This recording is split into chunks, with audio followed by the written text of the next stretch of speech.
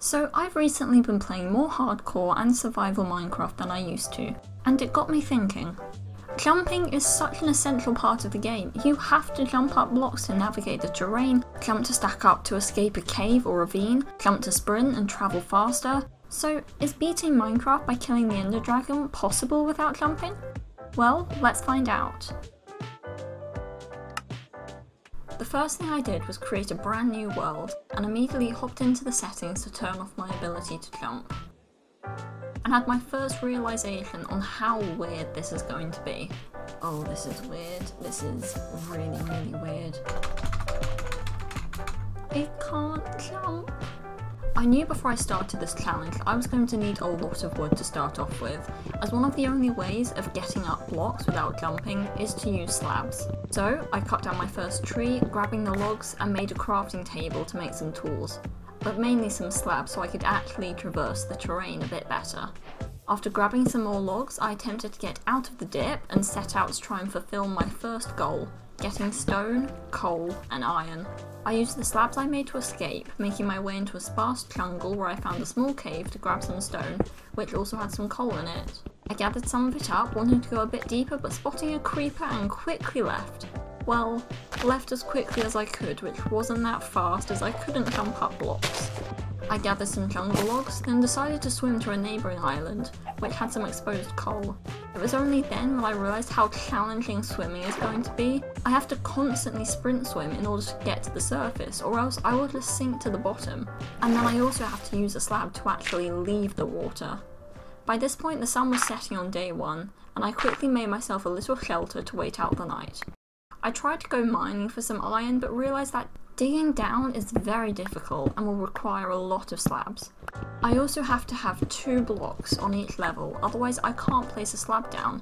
I spent the entire night mining, finding absolutely nothing useful and packing up and continuing on my journey. I ventured around the island, navigating a layer at a time and looking for exposed iron, which I found a few pieces of.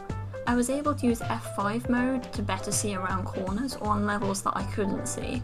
After getting a bit more wood, I continued moving, swimming across to a desert area while hearing some weird noises, and noticed that a drowned was trying to spear me with a trident.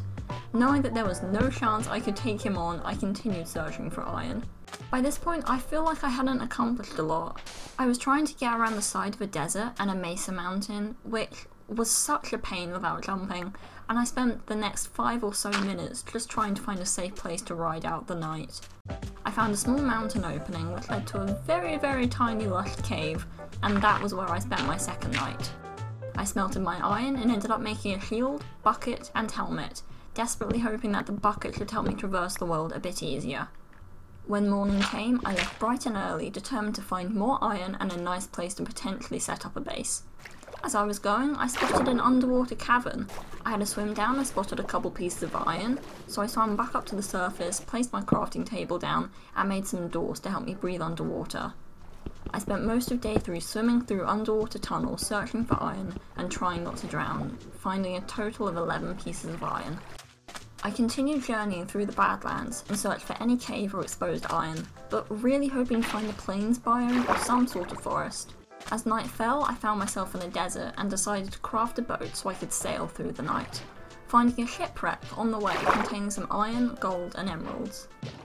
I found a savannah and quickly mined my way into one of the hills and smelted the iron that I found and waited until the daytime. When day arrived, I found a man with a shovel outside my place of residence, which was slightly terrifying, and spotted some exposed iron, so aimed to grab that before I moved on.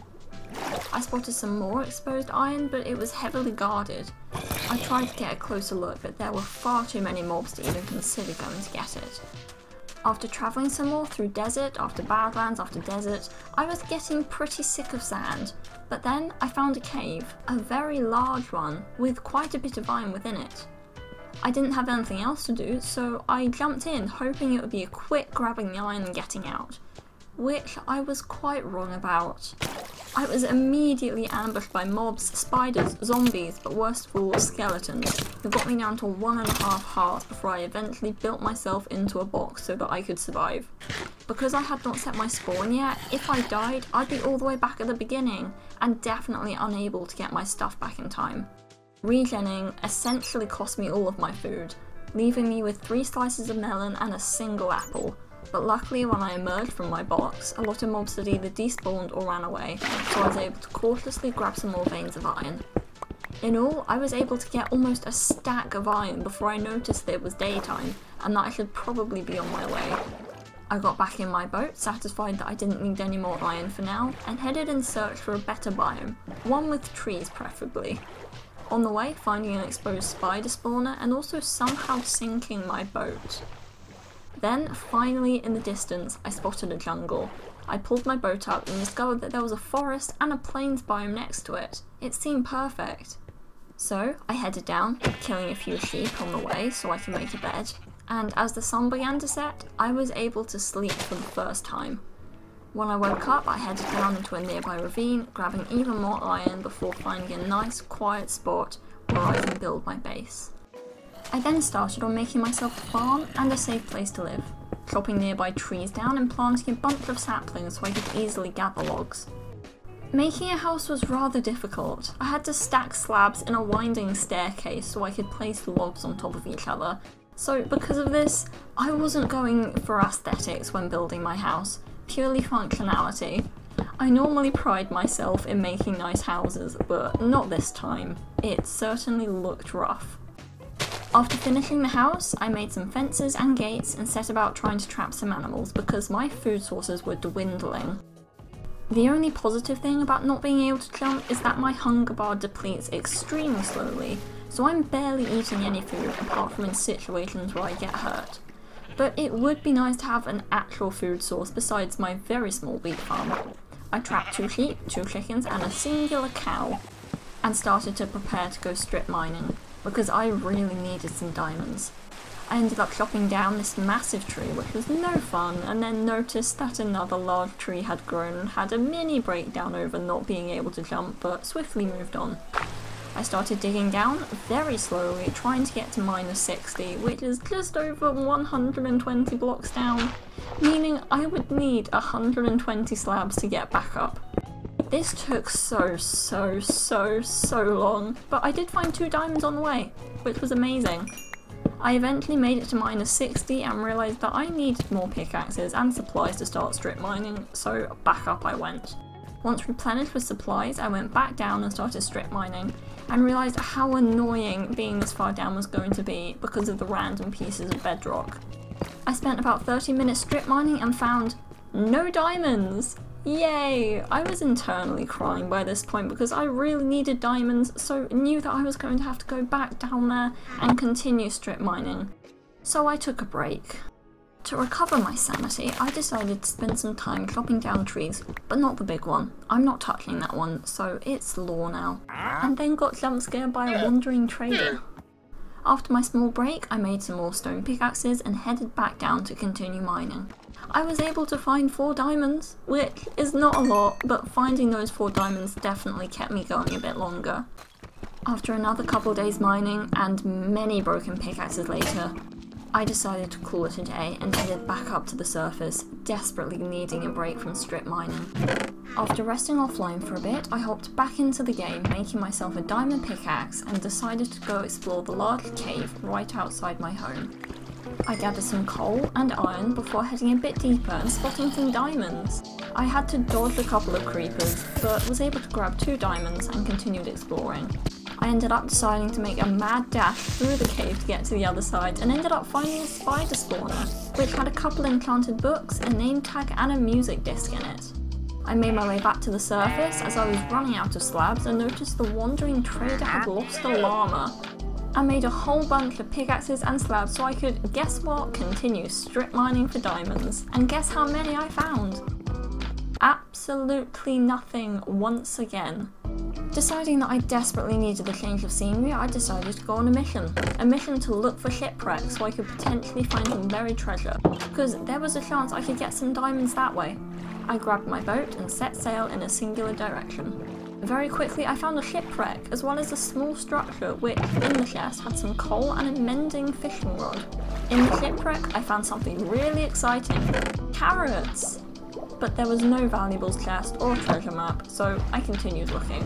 A few minutes later, I found another shipwreck in which I found some potatoes, some extreme lag which caused me to randomly lose about half of my health, and a treasure map.